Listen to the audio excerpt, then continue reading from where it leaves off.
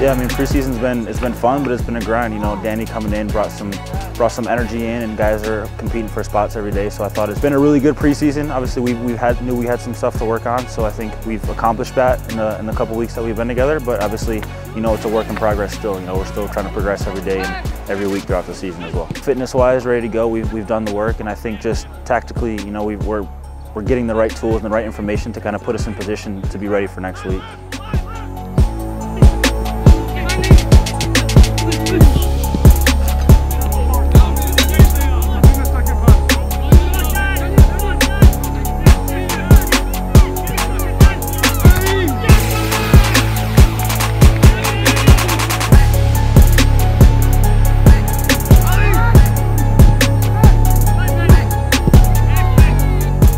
Overall pleased, especially with the second half.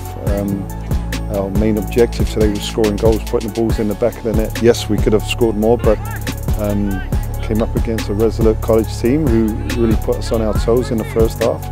And we needed to wake up, and we responded well in the second half by getting those goals.